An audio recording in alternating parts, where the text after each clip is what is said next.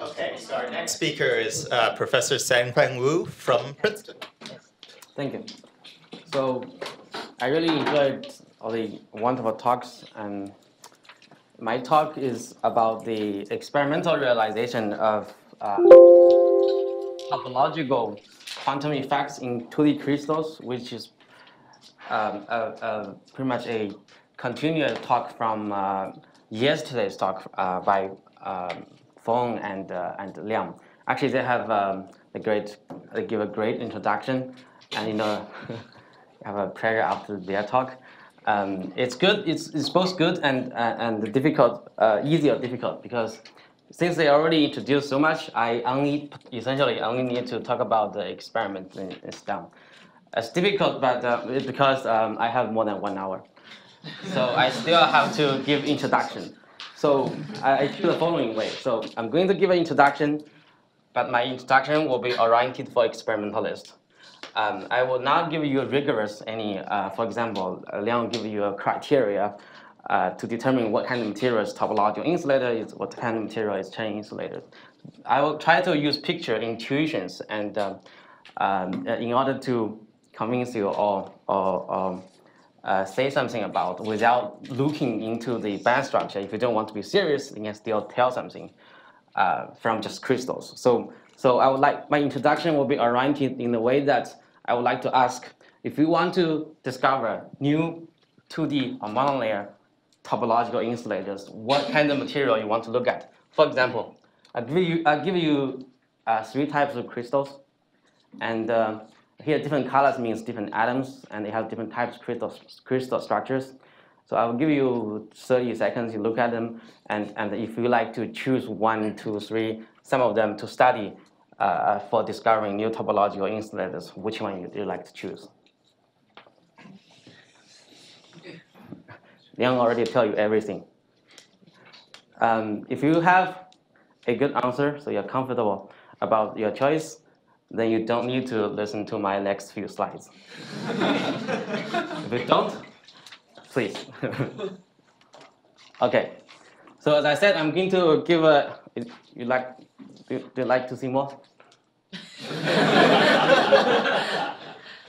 Okay.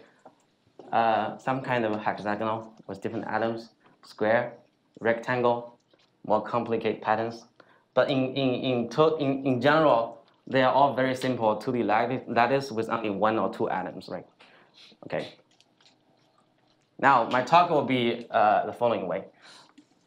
So I'll first basically just summarize what Liang and Feng has told us in a way I'm going to organize in my own way, as my own understanding, and also try to convey you that what's the criteria or intuition to find 2D topological insulators.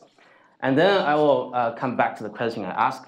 So what kind of 2D crystals are possible? Not definite, it's just the possible TIs. And then I'll give you an example. That's the experimental study, which Liang has advertised. I'm going to talk about monolayer tungsten ditelluride, which we picked a few years ago. And so we find that it's a 2D TI at high temperature even. Also, we made a discovery in this same material, which is superconductivity, and at the end, a little bit summary. Okay. So introduction, summarizing what Liang and Feng has told us. So it's really remarkable idea or very deep insight happened in 1982 by TKNN. Remember, it's only 2 years after the discovery of the integer quantum Hall effect. It's the insight about the deep connection between the quantized Hall conductance and the Berry curvature. So they realized that if you want to have this kind of effect, the magnetic field may be not essential. What's essential is the Berry curvature. And you can calculate a 10 number, which is topological number, from the Berry curvature. Then you can determine the quantized Hall conductance, which is what we learned from yesterday's talk. Now Liang has given you the exact formula for Berry curvature. I don't need that. I only need to tell you the following.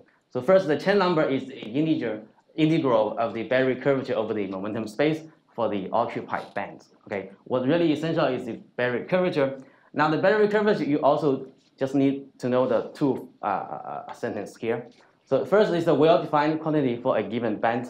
And if you know the block bands, energy dispersion, and the wave functions, you can determine the omega, the Berry curvatures. The second is what's the physical meaning of the Berry curvature. So Berry curvature, omega is in the momentum space as a function of k. You can start this as a counterpart of the magnetic field in real space. That means it's effectively, you can think as an effective magnetic moment. That's it. And then, somehow. And then what this remarkable paper tells us is that if you want to look for new types of topological state, means, for example, if you want to look at quantum Hall effect at zero field, now you don't really need to focus on the magnetic field, you just focus on the Berry curvature. So in a given band, in the normal crystals, you have the block bands, you can just focus on that. What you really need to do is to do Berry curvature engineering. So just find a special kind of Berry curvatures, and then you want to realize a non-zero chain numbers. That's it. So the key idea is to do Berry curvature engineering. Of course, the theoretical proposals early days is based on the graphing, and this is very important because I'm going to talk about how to choose new type of 2D crystals for realizing topological insulators. And graphene is a topological insulator. That means we just want to look for new graphene. And you already heard and also know perhaps a lot about these slides, but I'm still going to go through a few pieces because that's the thing we want to look at in different 2D crystals. So in graphene, the low energy band structure is very simple. It's just described by two matrix Hamiltonian, where you have the diagonal term 0. You see here, there's only sigma x and sigma y, there's no sigma z. That's because of the equivalence or energy equivalence between the two sublattices. Okay, and then you have the off-diagonal term, which describe the hopping between the two sides. And this off-diagonal term has just a kx plus iky, but it has a value label here. It means you have two Dirac cones. You have one k value Dirac cones. You have tau equal to 1, this term, and the other one is just -1. So they have value indices. So you have value degeneracy and spin degeneracy because in the system we have both time removal symmetry and space invariant symmetry. So in this case, it describes a linear dispersion at Dirac point. That's very important, and there's no band gap. So if you understand these slides, you can pick up the crystals that I show you. Now, if I keep going, we want to do Berry curvature engineering, right? We want to look at Berry curvatures. Now, in the system with time reversal symmetry, as I mentioned, the Berry curvature is seen as effectively magnetic moment. So on the time reversal, you will change the sign, right? The Berry curvature will change the sign. So you have this first equation, k becomes minus k, and omega becomes minus omega. Now, if you have space invariant symmetry, that means k and minus k, they're space inverse, and omega has to be same because they're symmetric. This means that if you have both systems like graphene, you will have Berry curvature everywhere at 0. Right? This is very simple. You just add them together, you get 0. But this is not true for the exact Dirac point. This is a singular point here, and you can know that because if we know Berry phase, if an electron move around a Dirac point, the Berry phase is not 0; it's a pi. Right? So basically, it means that the Berry curvature at the Dirac point, exact Dirac point, is a delta function, and this is easy to understand because in terms of the symmetry argument here, pi will equals to negative pi, pi also equals to pi. So that's fine. But it gives us a very good starting point, which is that graphene Dirac point have a Berry curvature singularity, a delta function, and then you can start engineering Berry curvature from there. One way, of course, to think about now, you want topological insulator, right? So you want gap, you want insulator. You can introduce a gap, and you see what happens to the Berry curvature. Okay. Now the same symmetry argument. If you introduce a gap, for example, I introduce a sigma z term. It's m sigma z. Then the gap will open, of course. Now the sigma z means the sublattice will have different potential, different energy. That means the invariant symmetry breaks. Okay. So in this case, invariant symmetry breaks. If you look at here, then this term do not have to be true, but this time reversal symmetry term has to be true. This means you can have a Berry curvature at k and minus k a different sign. They will have to have the same magnitude but different sign, and this is allowed by symmetry.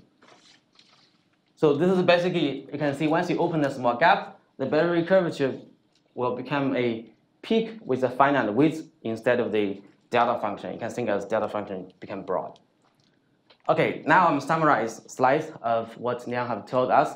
So you can not only have this kind of term, you can also have other kinds of terms to open the gap in the graphing. And once they open the gap, you have Berry curvature. And what kind of Berry curvature looks like is something we want to do, because we want to find a special kind of Berry curvature which will support topological insulating states. Okay. So one more thing here is to think about if I have a positive m for the sigma z term, so we call this, let's call it the invariant symmetry breaking term, or call it staggered sublattice term. This m is positive, you will have Berry curvature looks like this. Let's say k value will have positive Berry curvature. But if you have negative m, of course everything reversed, so you have negative, so the peak will be negative here and positive here. So we'll flip the peak. So that's the basic idea. Now if you look at the term introduced to this staggered term, introduced by Haldane and K-Manley, you can understand what's the physics there now. So this one we already know, the staggered graphing, a positive and negative on k and minus k, because the invariant symmetry is breaking. So k and minus k, they have different sign. Now if you look at the Haldane term, which is nothing but the same as the staggered graphing, but you have a tall d here. So tall d means you have k value, you have negative m minus m for the k prime value. So which means you're going to flip one of the sign for the Berry curvature, so you get both positive. And that's what you want, right? So because the Chen number is the integral of the Berry curvature over the Brownian zone. So you must get a non-zero Chen number, and that's the quantum Hall effect.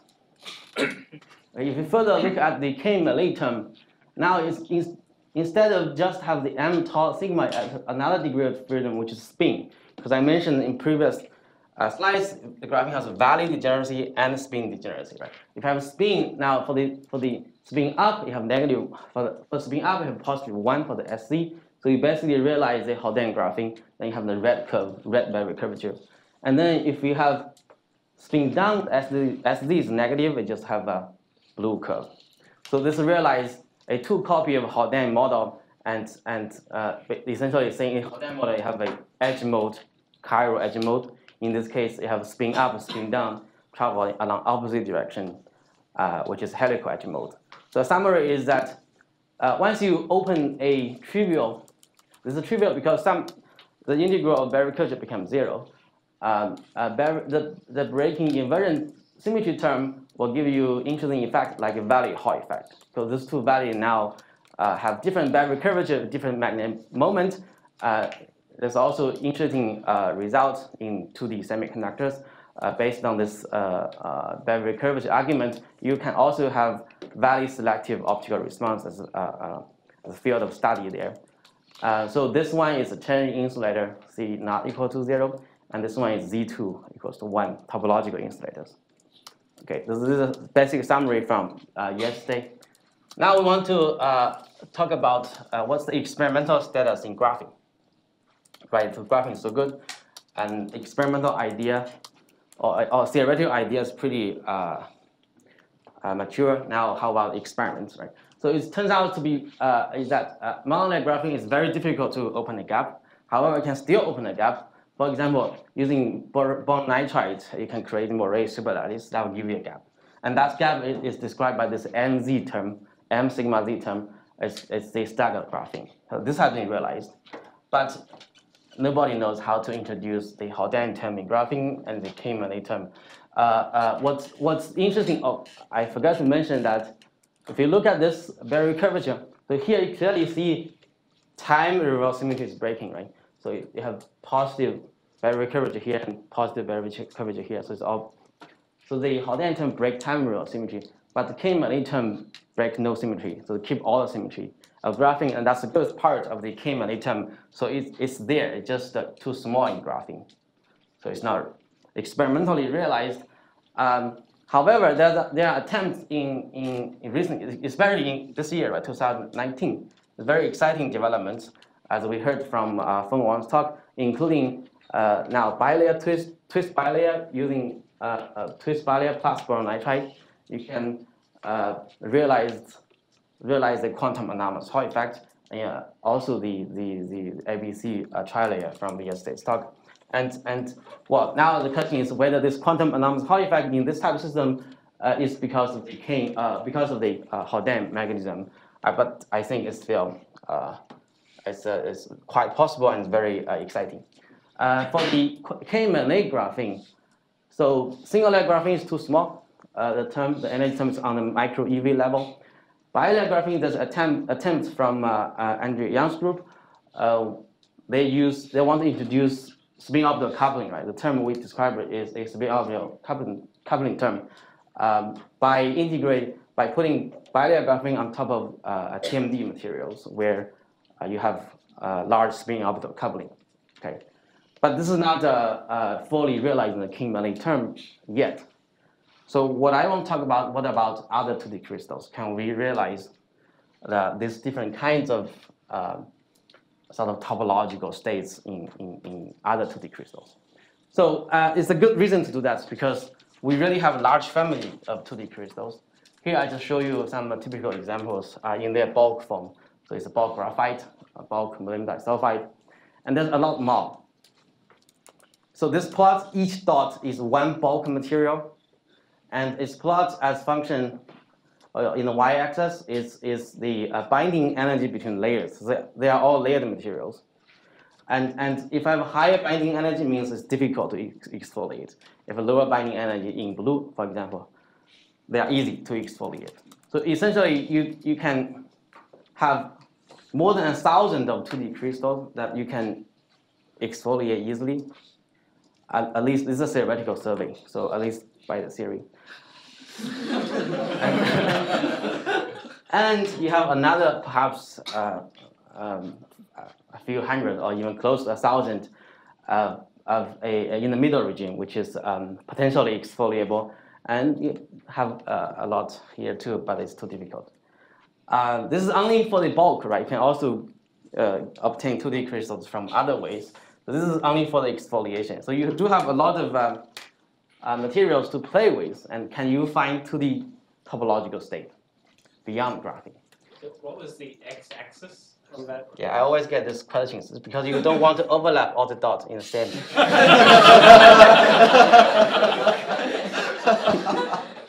Okay, see?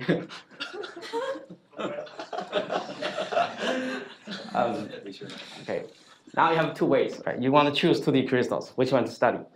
The first way, for example, is easy way, just to ask Liang. And perhaps that's the most reliable way. However, Liang, I think, is quite busy. So you might better want to develop some intuitions before you ask him, right? Propose something more reasonable. I list a lot of predicted monolayer quantum spin Hall system. There are really a lot, and this dot here represents much more than what I show here. I'm not, in this slide, I'll go through them. In this slide, I'm not going to tell the details. I just want to show you there are a lot, and the number is still growing. Okay, my introduction part is done. Now you go back to the first question that I asked. Which one of this is potentially a 2D topological insulator?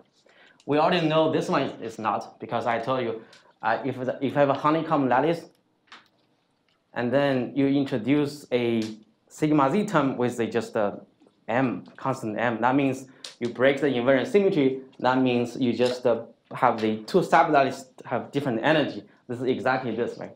So you have different atoms on the sublattices. They are very different in energy. So this means this is the sigma z term, which is a staggered graphene. This is realizing staggered graphene is too big, and it's not likely that you would like to study this one. What about other ones? Any pick? C. Nice. Have one try. Okay, I'll go through.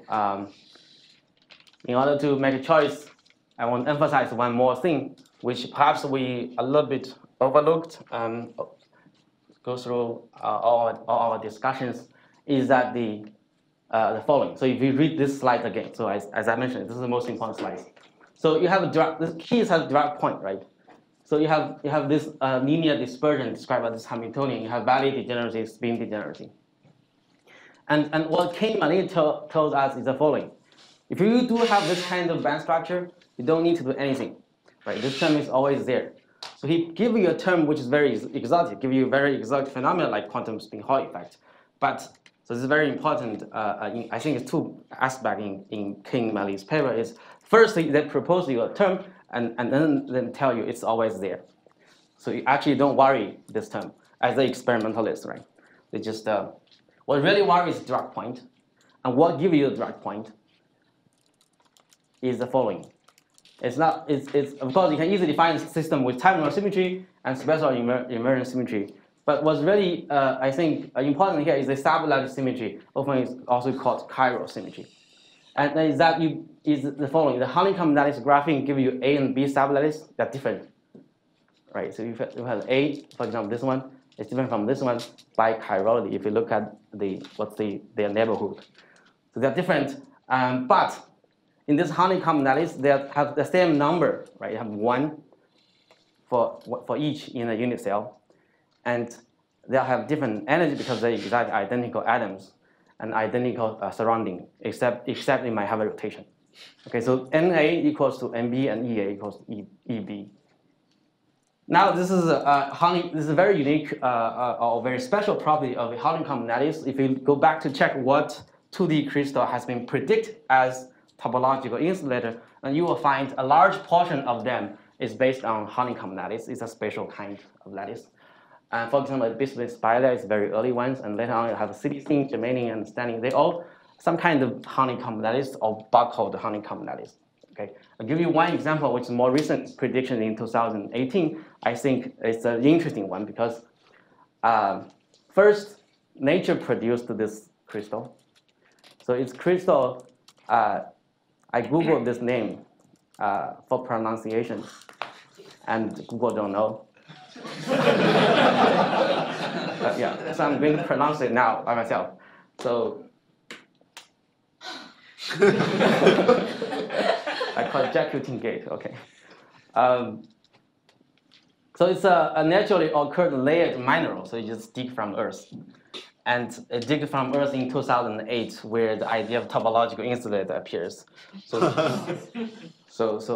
Earth may also think about topological insulator. And I give you very surprising is that this material is a novel topological insulator, quantum spin Hall insulator, with a gap about 0.5 eV. So it's very big. And of course, nobody has studied this yet. And it's layered. What I'm showing you is a monolayer of this crystal, right? It has three types of atoms, and it's a honeycomb again. So you have the green atom is the mercury, is this one, Hg, forming a honeycomb lattice. And again, you go back to the K-Malin mechanism, right? You have honeycomb, you have AB stabilized, you have time symmetry, and you have the space invariant symmetry, you have direct point. And spin orbital coupling, K-Malin told you don't need to do anything. Spin orbital coupling will open the gap. Okay, so that's the survey, simple survey in honeycomb lattice. Now think about can you make Ti from square lattice? The first problem is that you don't have the sub lattice anymore. You only have one set of lattice, square lattice. So this atom is exactly identical with this atom. Of course, you can do something to this crystal by make some distortion, right? You can, for example, distort it so that this is not the exact planar anymore. You can have some up and down. Now, in this case, you do have chiral symmetry, stabilized symmetry now, because this atom is different from this one. And if you consider 3D, the up and down. So in this case, you do have chiral subsymmetry. You do expect direct point as calculated in this paper. This also 2018. You do have direct point, right? You can have other kind of distortion, which is instead with the up and down buckling plus some shift towards some atom one direction. So you do then have a stabilized, each of them are square lattice, but then you have this kind of sort of shift towards the other atoms. And this is this type of device, this type of crystals describing, for example, monolayer tellurine. I can call it tellurine. And then this also have a Dirac point here, and you don't need to do anything band gap or open here. So those are all sort of predict topological insulators. Now go back to the question. Of course, you're going to choose C now. How about D?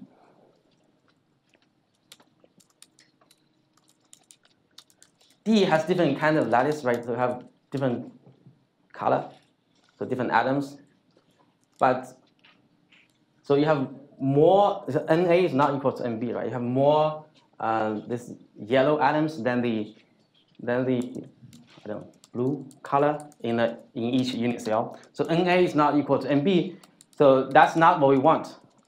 Because in graphing, it's Na equals to Nb and Ea equals to Eb. That's not what we want, but this is actually very interesting. In the binary lattice, if you have Na not equal to Nb, often implies that you have very strong correlation. And I'm not going to talk about that. So this is an interesting lattice. But this lattice actually is a 1T structure of TMD. And TMD is what I was interested in, and I'm still interested in. So, okay, now you have a lot of choice, right? And then what you're going to do, right? That's not a theoretical question anymore. Of course, you can ask a very good theoretical question like, you have so many kinds of spin optical coupling term, which one? Why you think Kimberlin is a dominant term? But to that level, it's not important to experimentalist because the limiting factor is now which kind of material you can handle. And in most of the predicted crystals, it's not stable. And if you apply the sublattice symmetry to all the known or well-studied 2D crystals, you can already exclude most of them, and you don't have much choice. So TMD, thanks to Liang and collaborators, the predictions is very good in terms of the match to my interest. And now, if you look at the TMD material, it has 3 layered atoms in each monolayer. We call it monolayer, but actually it's 3 layer. M atoms in the middle layer, and this is called trigonoprismatic coordinates for the M and X atoms, where you have 1 M atoms connect to 6 X atoms in a different. So in this kind of way, it's called hexagonal because if you look up from top, you will see hexagonal. That is where each of the yellow atom here corresponding to. So those 2 overlaps. So up and down the same. That's why you get hexagonal. And this, of course, we know is the staggered graphing. It's not a topological graphing. 1T is that the same for the units here, it's same as the one edge, but the bottom part you rotate so that they do not overlap anymore, and you have this kind of structure. This is exactly what I described in the previous slides. And there's one TMD that's stabilized in this 1T structure. That's TAS2, and we know TAS2 is widely accepted as a multi-insulator. Okay, and then many of the TMD in this 1T structure is not stable. They're going to transfer. They're going to distort. You think about the distorted hexagon. I guess this is not what we want for topological insulator, right? But as I mentioned in square lattice, if you start from square lattice, make some distortion, you may have some chance. So once they distort, they become 1T prime. Now you apply the principle that I just talked to you. You think this topological insulator or not, just by looking at the lattice. So you can group. Now you just look at the M atoms, just blue one. They distort, right? They shift to each other. So you actually have 2 sets of lattice, which is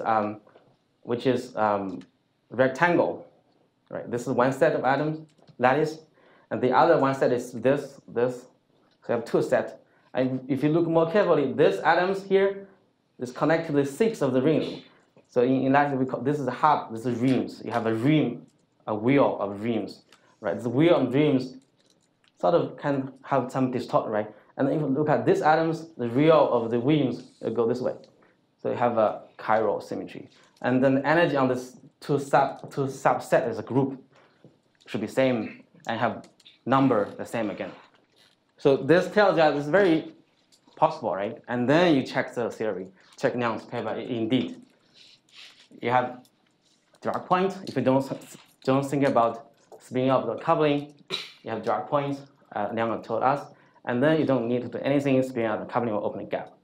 Okay, so it's naturally a topological insulators, and that's a prediction from this paper. And they also did very careful analysis on the lattice structure, and they found that WTE2 is, no, they found that, well, the conclusion is that if we have stabilized lattice in 1T prime or 1TD, they're very similar. TMD monolayers, and then plus gap opening, you will get quantum spin Hall insulator. In their calculation, they found first tungsten ditelluride is the one stabilized at 1T prime or 1TD, but they find there's actually no, they have band gap opening here, but this guy in the middle gamma point is too high, so they block that band gap, so they predict a negative gap. As I mentioned, at this level, it's too small energy, you don't even trust the calculations. What really determines is that what you can do. So I will talk about the experiment now. But before that, there's a lot of interesting discoveries in these materials, tungsten ditelluride, recently studying from, of course, from Ang's and Kawa's paper on the discovery of the non-saturating extremely large magnetic resistance in the material and the prediction on the type 2 well semimetals for the bulk. And then finally, I will talk about this quantum spin Hall effect, and we also discovered a superconductivity. And in the bilayer, is also very interesting effect, nonlinear Hall effect, Liang has told us, and also ferroelectric metal. So metal often, it's not ferroelectric, but this one is. So more is coming about that. So I'll talk about two parts from now on, some experiments. Two parts of experiment. First, the experimental observation of quantum spin Hall effect, and then the superconductivity. So I will give you a little bit more introduction on the experimental side. Right? It's the effect we want to observe this quantum spin Hall effect, and you already know it's 2 copies of the Haldane graphing, which means 2 copies of the quantum Hall effect. And the essential phenomena is that a bulk you have insulating system, right? And then spin up and spin down will travel along the edge with opposite directions, and experimental realization was first done in mercury telluride through a band inversion mechanism, a little bit different from the graphing. In 2007, in semiconductor heterostructures, it's not in 2D crystal. And we already know the very famous experiment. And another system is the indium arsenide gallium antimony heterostructures, which give you a similar effect. Both of the semiconductors, there's only 2 semiconductor heterostructures. So it's a very rare effect, even though it's very famous. They both appear, the effect appear at a very low temperature, have to use liquid helium to observe the effect. Okay, now I'll talk about our experiment. Before that, what you expect to see experimentally in quantum transport if you do have a quantum spin Hall insulator. So of course, the system is described by insulator, as I mentioned, and the key is to observe the boundary state, the edge mode. And you can have this simple picture, right? That's just the helical mode in the band I showed you earlier. So yeah, there are 2 aspects you want to demonstrate. The first is will you be able to observe the helical edge mode of the insulator? And then you want to check this helical edge mode is indeed, because symmetry is very important, is indeed protected by symmetry, especially the time real symmetry. And if I convert these 2 aspects into the transport device measurements, you want to see first the bulk is insulating, edge is conducting, that's a good sign.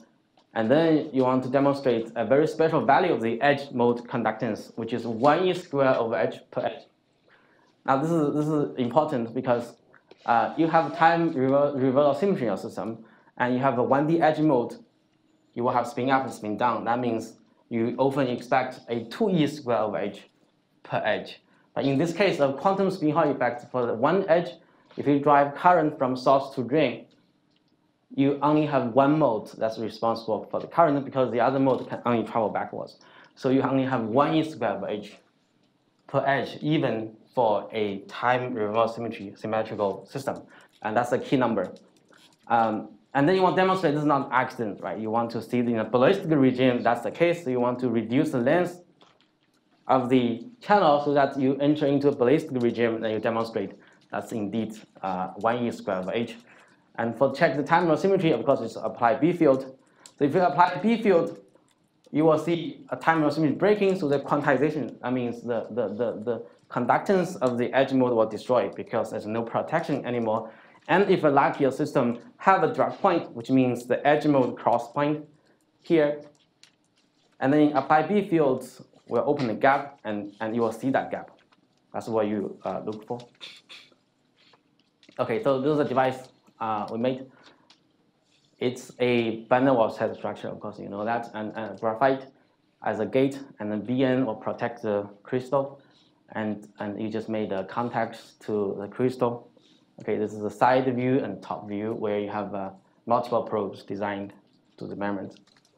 And this is the data where I show you a device made from tri-layer, bi-layer, and monolayer. And this is one slide that's really showing the beauty of 2D crystals. Once you go from bulk to 2D, many things may be different, including optical, electrical, and all kinds of phenomena. So here, the bulk WT2 is a semi-metal, and tri-layer is also a semi-metal, as shown here. What I plot is a conductance of just 4-probe conductance of the 2D flake as function of gate voltage applied through the graphite, for example. And then you see the conductance does not change much, so your gate does not do much things. And then you reduce the temperature, you see the conductance increase. That means you have a metallic phase, semi-metal. And I agree with the calculation, agree with the bulk material. And then in a bilayer and monolayer, you see very different difference, very different in the middle where you don't have gate voltage applied, zero gate, near zero gate. You see the opposite behavior. So that means you have insulating state at the intrinsic monolayer and bilayer, which is different from the original calculations. And outside this regime, you still have metallic. Okay, so this is the temperature dependent of the gate at the curve. And now the different thing happened in monolayer and bilayer as well. So the bilayer, this conductance go to 0. So you do have an insulating state, but the monolayer go to something and saturate. So this is something you want to demonstrate because you want to show that the entire flake is insulated, but you still have some edge modes, which corresponding to the current transport, which can give you current transport. So the thing is that the number here, the saturate conductance plateau in this device is not the number we want. I emphasize this number is very important, and it's lower than the number, and it could be due to many reasons. But the idea is that now we want to go into this material and check if this is indeed topological insulated. Okay, so you want to demonstrate. So the first thing you want to demonstrate whether this is truly the edge mode. So here's the example of the experiments. I will give you a survey on that, which is a 3 contact. So this color is contact, and the background color is the WT2 monolayer. And then you do the following experiment where you apply gate voltage from the left pin, and you collect current from the right, right? Because in this geometry, this middle one is float. You collect current from both the bulk and the edge, and you observe the black curve. Okay, the black curve has the plateau that I just showed you in last slide. So you have the residual conductance here. And then you ground the middle pin. You collect the same current from the from the right. And then you see the blue curve. Okay, at the blue curve now, you see the middle part drop to 0, exactly 0. And this clearly demonstrates that why you have plateau in the black is because of the edge. So you have edge mode conductance. And this is an experiment that you can design to show that bulk is insulating, but edge is conducting. And there's more experiments from non-transport techniques. For example, in this paper, the combined RPARS and STM that also demonstrate that first band gap opens and also potential edge mode. This is nice data showing using MIM, microwave impedance microscope, which is just a tip that you scan right? And then you can see you can image the conductance, how well the conducts on each spot locally. And this is a nice image showing that in the middle, it's insulated, no signal. But on the edge, you have conducting edge mode. So it's pretty solid now in monolayer tungsten ditelluride. This is established. Okay. Now the real thing we want to solve is about this, whether it's really quantized to the expectation for a helical edge mode, which is sort of the key signature for quantum spin Hall effect. Right? And to do that, you have to overcome some difficulties. That's the reason why the previous device does not work. You want to have very good contact because you mirror a 1D wire, essentially. The edge mode, essentially a 1D wire. How you can make good contact to this 1D system. And how you can make your device with high quality, as high as possible, in order to see the intrinsic effect. And better, as I mentioned, you want to check the length dependence so that you know you are in the ballistic region. And in the ballistic region, you want to see the quantized conductance so you demonstrate it's not by accident. Okay, the device we made is the following. So still have graphite top gate, and then you have BN encapsulate WT2, which is different from previous one because previous one the contact is embedded, so you have some up and down. In this case, it's very flat. So BN and two BNs very flat, and WT is in the middle. Contact now is only two sides, so you can measure transport from left side to the right side. And you have a lot of local bottom gates, which I will explain why we need this. And in this case, you have very good high quality device because it's well protected. And in experiment, we will do the following. So we first apply a gate voltage to top graphite, and then you can dope the monolayer to very high doping level, so it becomes metallic. And it's easy to measure resistance for metallic crystals. And you just measure the resistance from left to right, which give you a resistance. Okay, and then you use one of the local gate to tune the voltage and deplete the carrier, the carrier in the selected area defined by a local gate. Then you expect to see the following. You expect to see the resistance rise because you have insulating in the middle. And then you don't rise much very high because of edge mode. So this is a step which mirror the edge mode resistance, right? Because you have change of resistance is limited by the edge mode. And this way you can have a very good contact because essentially you are doing WT2 contact to the WT2. So dope to the edge mode, dope WT2 to the edge mode of WT2. So the same material, you can expect a good contact. And our experiment often give you a contact resistance on the order of 100 ohms. Then you can also do length dependent study in the same material and same device because you can just choose local gates differently. They have different widths. That's why we design this way. So you can study length dependent consistently. If it's a different device, it will be maybe different, will mess up your experiment. And that's the idea. And this is the result. So 100 nanometer channel, the local gate width, 60 and 70, and you have two devices made. So the three curves, they look very similar in terms of their step height. So how sharp the step is, you often indicate how high quality in your monolayer. But you can see even though they have different slope, but they all jump to the same height. So the step, which mirrors the resistance of the edge mode, is edge over 2e squared. Now remember, you have two edge. And this means that for each single edge, you have 1e squared of edge for the conductance for three different lengths. Okay, and that's what we see, what we want to see, and also what we see.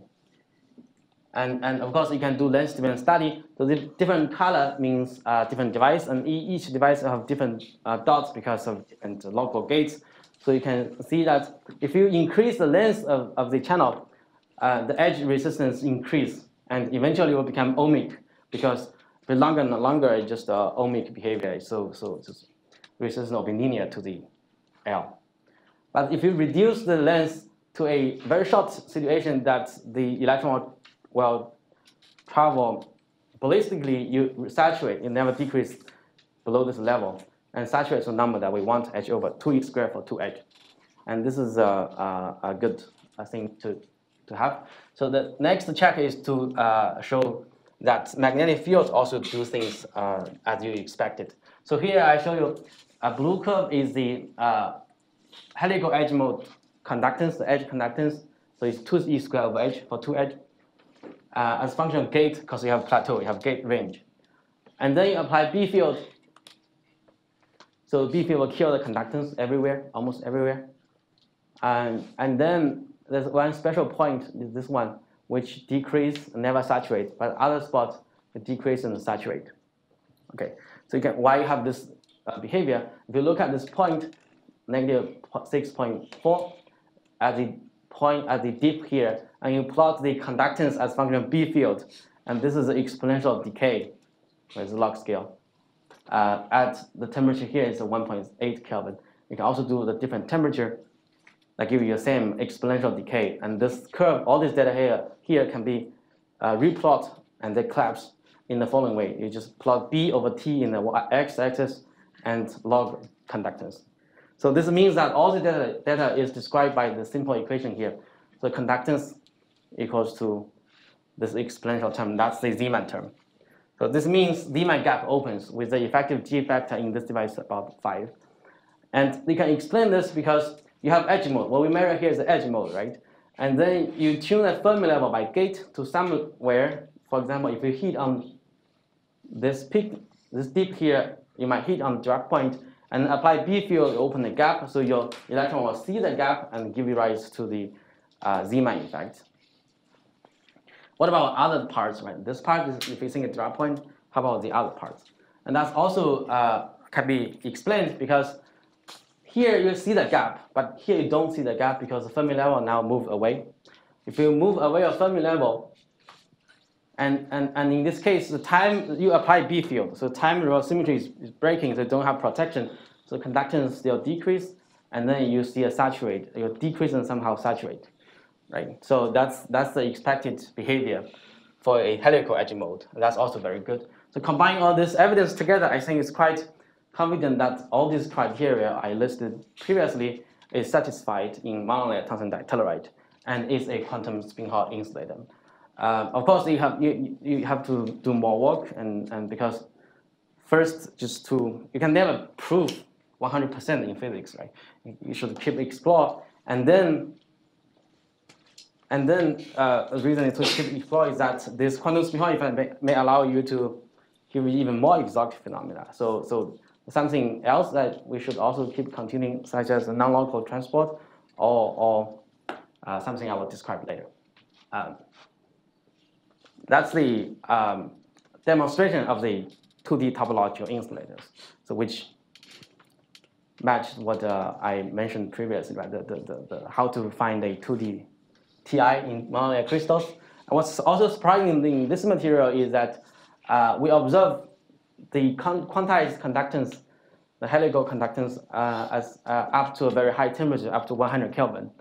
And you can see the data here. They stay near the 2e squared over h until 100 Kelvin and goes up. It goes up, we think it's because the bulk become activated. Okay, and this is consistent with the measurements on the bulk gap on the order of tens of mini electron volts, and we're still doing more experiments to determine the real or more carefully about the gap. Okay, so this is the first part. A second part is the discovering the same material, monolayer tungsten ditelluride, where we see superconductivity. What I show you here is the same plot I have shown you previously, just a gate-dependent conductance, where we now know that this residual resistance here is because of edge mode, because of the helical state. And then you increase the gate, you will go out of the gap and go to metallic phase, right? If you focus on the metallic phase, this data is taken at 4 Kelvin. Focus on the metallic phase and go to even lower temperature, you see the following. You see the resistance drops and then goes to 0. And that's superconductivity. And you can easily check superconductivity. You don't need to do much step like quantum spin-Hall effect. So you can check the IV characteristics. At high temperature is ohmic behavior. At low temperature become highly nonlinear, and there's a range where you apply currents, but you don't see any voltage. And then you have a jump, where it means the current is too much, you kill the superconductivity. And that's what you expected. And in our device optimal situation for the superconducting TC is close to 1 Kelvin, a bit less than 1 Kelvin. And this, okay, so before I talk about data, in the next slides, if you think about, it's very interesting because you do have an insulator. We already demonstrated it's an insulator, although it's topological insulator, but it's still an insulator. Right? In the insulator case, you just apply a few gate voltages through boron nitride. You turn this material into superconductors. And now maybe you get used to it because of graphene or something, twist graphene, right? It was surprising if you first time see it, because you don't expect this. So that's very unusual. And the data here is the resistance data as function of temperature and gate voltage. So here's highly doped, here's less doped, close to the charge neutrality. Then you can see the same data. I just plot them a different way. You can see that at highly doped range, the RT, resistance as function of T, shows the following. It just drops, goes to 0, and this is the superconductivity, and then you apply gate voltage, they continue to change to an insulating state. Here is the topological insulating state. And you can estimate the carrier density in this device is pretty standard. It's close to, at the critical voltage, this one, is close to 5 times 10 to the 12. So if you add carrier density on the order of 10 to the 12, you get superconductors. So this is one strange thing about this superconductivity. There's some other strange things, which I will give you a summary. I'm not going to talk about the intrinsic mechanism or any more details of the, for example, symmetry of the superconducting state, but some hint say it's unusual, and it was to study more. So the first hint is the low density. The second hint is the following. So if you apply B field, you will kill the superconductivity, right? This is a vertical field for the blue dot. You can easily kill it, so below the Pauli limit. But for in-plane field, you don't quite easy. So the in-plane field will go, the superconductivity will stay even you apply a large in-plane field, way beyond the Pauli limit, about more than 4 times larger. I can see the trend here, how they change. This is the second hint. And the third hint is the following. So if you look at what I'm showing you is gate dependent of the resistance function of B. Okay, so I show you if you can tune the gate, and then the TC change, right? You can tune this from insulator to superconductor. So you basically continuously change the TC with gate. So gate has strong effects on TC. But this is 5 volt, this is 1 volt, almost superconducting, almost gone. And you see the BC, which you can define as half of the B, critical B, right? Jump, the R as function of B. So BC is the middle part. It does not change much. Maybe you can even say it's going higher, but it's not changing much. So gates do not tune the BC. And same thing for outward plane field. So that's a unusual part of this superconductor as well. Of course, we want to study more on this material. The last comment is to compare the density of the superconductors. Often, before this area, right, before twist graphene, before monatomic telluride, often if someone asks you, you want to see a superconductors, niobium diselenide or something else, you often expect 10 to the 14 for the carrier densities. But now it seems we move to a lower and lower ends, and seems the general trend, which means that we will find more and more superconductors in 2D crystals that beyond our general expectations. This is a little bit summary of what I talked today. Quantum spin Hall effect in the intrinsic monolayer tungsten telluride, superconductors with doping. And more general is this. So topological effect is a zero field realization of quantum Hall, right, which often at high field and low density. And superconductivity often high density, but zero field or close to zero field. But with this material, a good demonstration is that, you can realize zero field quantum Hall effect, one arrow. You can realize a very low density superconductivity, there's another arrow.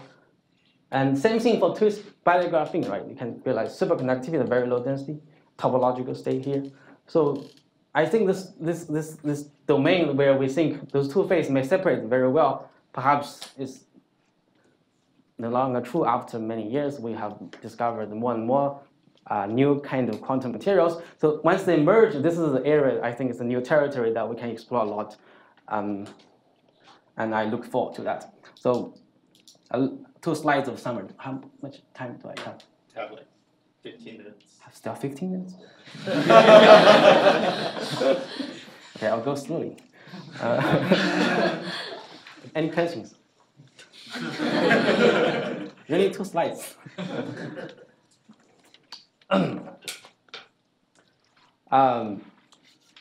Understand the monolith superconductivity. I already told you, right? Some very unusual things there, so the intrinsic nature of the superconductivity is one aspect. The other aspect is connection to topology, because it's a topological material, and then now you see superconductivity can be topological superconductors, and there are some predictions based on after the discovery. There's some theoretical predictions that say there may be high-order topological superconductors. We have Mariana color states, for example, but we want to see experimentally what will happen. And the other thing is, even though disregard whether the monolayer superconductivity itself is topological or not, you can always create junctions, topological Josephson junctions, as proposed by Liang. Perhaps this is a very good platform to realizing such system, where in this case you can have a gated geometry, just like have shown you previously. Now you use a 2-side gate to dupe it, so it becomes superconductor. But the middle part, you undupe the system to support the quantum spin-Hall edge. Now you can have a hope that this quantum spin-Hall edge can be proximatized, and you have helical superconducting state. That's the proposed by Fu and King, the famous proposal for realizing Mariana layer mode. Of course, that's what I want to say. The other thing I think is from the device side is very interesting, because you have a system now you can tune a superconducting state all the way to insulating state, so you can define a lot of patterns within a single atomic plane where you want superconductors and non-superconductors. And in this case, you can do a lot of device engineering to observe some confined, for example, isolated superconducting islands. What will happen if you add electrons onto that isolated island? Something like this you can imagine, and I think that's quite exciting.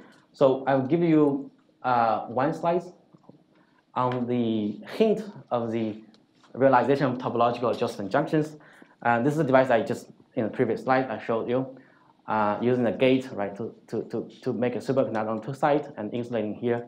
Now, what can happen, right? You can see this is actually I have 3 junctions, this type of junctions in 1 device, and then you see the following. So if you look at higher bias currents, which means you kill the superconductivity, so everything normal state. And that's exactly what I showed you to measure how to measure the edge mode resistance, right? I just expect to see if you tune a local gate, you just see a resistance step, and that resistance step measure the edge mode resistance in normal state. So normal state means high current bias. So that's something here or here, the 2 sides. So you see resistance step goes up. So the color is the resistance. So low resistance, high resistance as a function of a selected local gate, which is the middle local gate. Okay, you see the resistance step. That means you do have a good quantum spin-Hall edge mode in the normal state. And then you now go to 0 bias current, means 2 sides are superconducting. Okay, now instead of normal state, helical normal state, you have superconductor, helical edge mode, superconductor in the middle. What you see here, in this one, the jump, you still have a very big jump here, right? That means, yeah, you have something, but you still measure some resistance, okay? And this also you have some jump step, you still measure some resistance. This one you don't have any jump anymore. This is very minor. You don't have jump.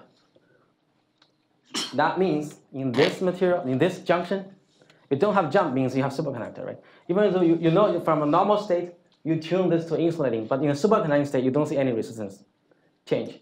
So one out of the 3 junctions, you have this one, the helical edge mode is proximatized. Those 2 are not, because they just still have a normal state resistance. So this is very good evidence to say that we can realize superconducting helical edge mode. The next question is, what about the exotic predictions? And I don't have that yet. Okay, this is the last slide. Sorry. So a little bit summary on. So we talk about look for 2D topological matter, topological quantum matters. We talked the 3 different realizations of gap opening for Dirac quantum, staggered graphing, Haldane graphing, and K-Manley graphing, and a lot of efforts are trying to realizing them in graphing, right? Single layer graphing using Moiré. So you can see Moiré is very helpful in this situation for the first 2, but still so far I'm not sure about the K-Manley mechanism. And then we go beyond graphing. So one edge monolith automatically realizes the staggered graphing. We realize the K-Manley graphing in TMD, just I show you. But how about here? We don't know yet. So this reason, I think you can think about it this way. So K-Manley give us a very exotic term, and they are very kind, say you don't need to do anything. But Haldane is not, right? He tell you a very exotic term, but I don't know how to do. Of course, you should still expect more, especially with some motivation here, right? So something may still happen. But go beyond this 3 scenario, we should think more ambitious, I guess, at least think about it. Non-abelian ions, fractional chain insulators, graphing or not graphing. Thank you.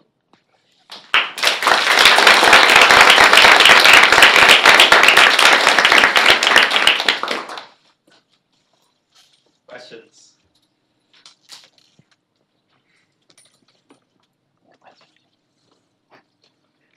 Talked too many times on the same topic. All right. Thank you.